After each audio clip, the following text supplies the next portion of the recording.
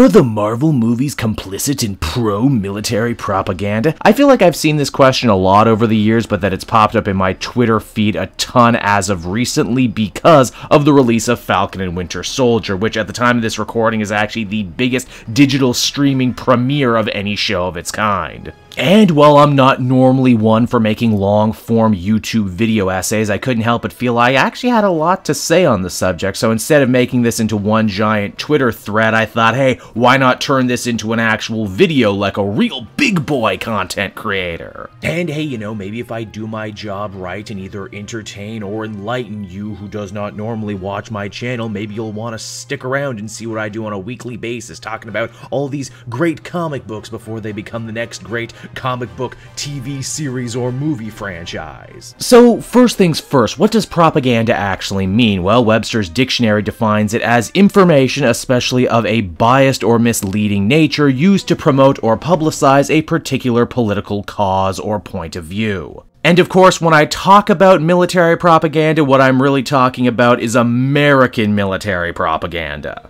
Because normally the sort of person who would pose that question online about whether or not Disney or Marvel are cheerleading the military and their causes are normally themselves from America, and the rest of the world just doesn't exist, eh? And let's face it, they probably haven't seen the Wolf Warrior series of military action films wherein the Chinese government helps liberate Africa and fight Frank Grillo along the way, huh? See, it all comes back to Marvel movies one way or another, but I'm getting off topic. Lord knows comics and superheroes are no stranger to propaganda, especially when it came to the rah-rah pro-American works made during World War II. In fact, Stan Lee himself was a member of the Signal Corps, and so were many other famous American writers and artists who cut their teeth making stuff to help energize the American people and mock their enemies. Same goes for the Walt Disney Corporation. In fact, when the company's animation output was arguably lagging and not doing so great, Uncle Walt switched gears entirely to creating works of pro-America, pro-military, anti-Axis power cartoons to help keep the lights on. Now, looking back from a historical standpoint, it sure helps that they were ripping on the Nazis, one of mankind's most vile villains, though I'd be lying if I said a lot of these cartoons with the buck-teeth Japanese and such are pretty damn indefensible in a modern context, something that Disney themselves have freely even admitted themselves the last couple years. Here's the thing, though, about war, and especially wartime propaganda wherein this stuff was made. Eventually, you're not always going to be fighting an evil empire bent on world domination. War is complicated, it's dirty, and lots of people get hurt and suffer even long after it's all over. So it's easy enough to understand why some people wouldn't like the idea of war, and by extension the military, shown in a light that glosses over all the real horrors, especially one that might make war and military service seem, oh, I don't know, appealing to young or otherwise impressionable minds like, yeah, you guessed it, colorful superheroes. With this context in mind, we can now officially really tackle the question that still stands, and that is, does the Marvel Cinematic Universe paint a flattering picture of the American military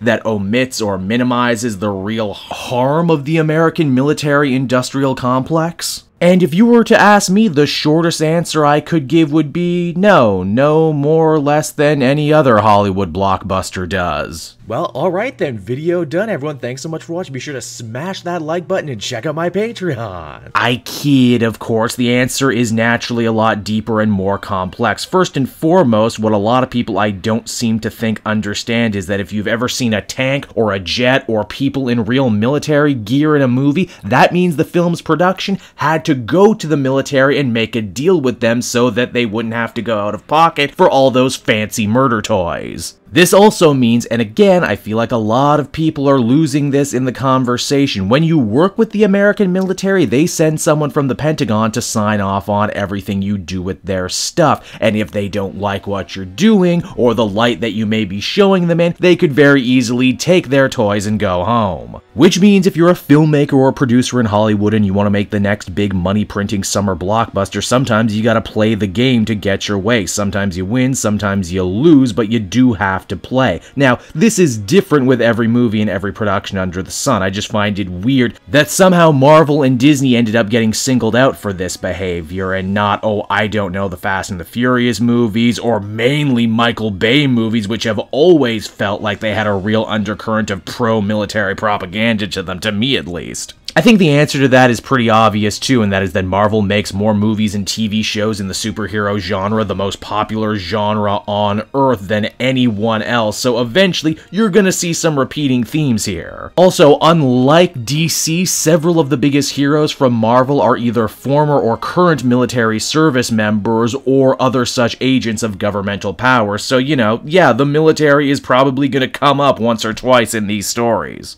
This might also be as good a time as any to bring up the fact that I'm Canadian, which means I have no stake in the American military machine one way or the other. I've never served, and if given the opportunity, I probably wouldn't end up doing it. I do, however, say that I can probably count on my hand 3 people who I've worked with regularly on the channel who were service members at one point or another, so don't go into this thinking that I either have a bad opinion of the American military or an uninformed opinion of the American military. Just maybe take it as that I have an interesting outsider third-party perspective on the whole thing. The question for me then becomes, how do the Marvel movies actually portray the American military? Do they actually give them any sort of special treatment? Well, let's look at 2 examples right here. Let's start with the first Iron Man movie, the one that began it all. Tony Stark is shown to be a morally lax weapons manufacturer, happily helping arm what was at the time and still now very much an unpopular war in the Middle East. The few soldiers we do meet along the way with Tony, including his best friend Rhodey, all certainly seem nice enough, which makes it all the sadder when they end up getting killed in the line of duty just a few moments later, again showing the real danger that comes with this line of work. Tony is captured and tortured as a prisoner of war, yet another very real horror of war that the movie does not gloss over. Tony's mind is ultimately changed and he decides to stop making weapons when he realizes the people who kidnapped him are also using the very same weapons that he sold to the American military. In fact, after Tony builds his suit, he even intervenes and saves some civilians that the American military either wouldn't or couldn't save. To me, this all feels very straightforward. The messaging is clear. War is bad, weapons are bad, death is bad. Well, except for the cool suit of armor we made, that's super awesome. But not exactly anything I would call pro-war. I wouldn't exactly call it anti-war or anti-military either, but there it is. Okay, but what about Captain America the First Avenger, you might be saying? He's a soldier. This has to be war propaganda, right? In fact, it's set in the prime era of the Greatest Generation rah-rah-rah culture, and honestly, I think this movie does more to dissect the idea of the military propaganda of its day. Steve joins up for the cause because he thinks it's the right thing to do, and because everyone around him, including his best friend and protector, have been telling him to go off to war. At first, the army brass positively hates Steve because he's small and weak, and so they bully the hell out of him way beyond the regular basic training stuff.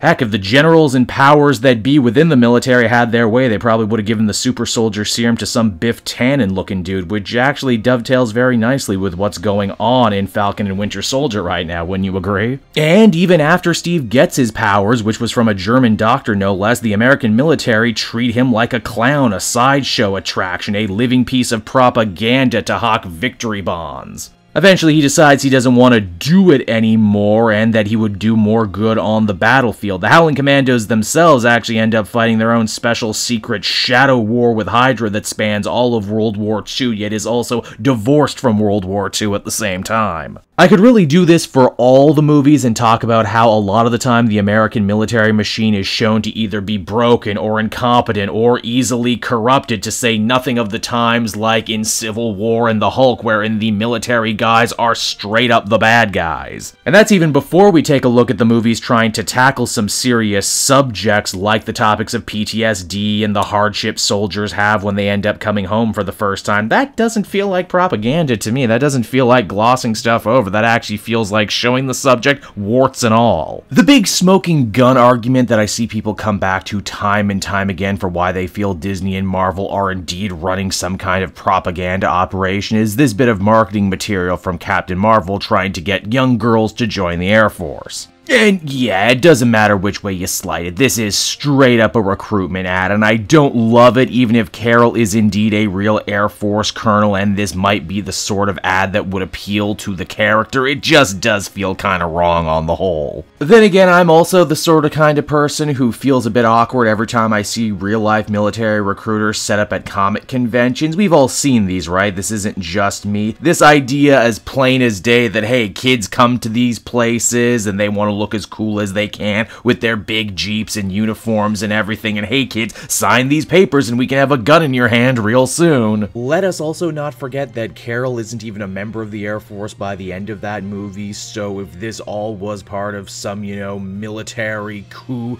to try and warp the minds of young children into servitude, it didn't really work, and I would probably ask for my money back if I was them. On the same note, remember when Man of Steel ran similar military recruitment ads, and Superman's not even a soldier? I may not have liked the Captain Marvel one, but at least thematically it all fit and made sense with her character. Here it doesn't. And somehow the DC and Warner Brothers films don't get slapped with the same claims of military propaganda. I suppose at the end of the day, too, I don't really have some piffy finale planned for this video. Like I said at the top, I don't normally do video essays. Maybe I can end this by saying that the Marvel movies and their relationship to the American military is not what you might think it is, and that they are no more or less invested in making propaganda than any other big explosive summer blockbuster is. I will, however, say, though, that it's probably good that there are people out there asking these types of questions and that we are having these types of conversations, because it is important that we try and pay close attention to the kind of media we absorb. And the messages therein, both good and bad. If I was to take a message away from all these different Marvel movies, that would be that the military, the government, the powers that be can't possibly help you. Only our colorful superheroes with amazing powers can help you. Now, whether or not that is a positive message is definitely a topic for another video for another day.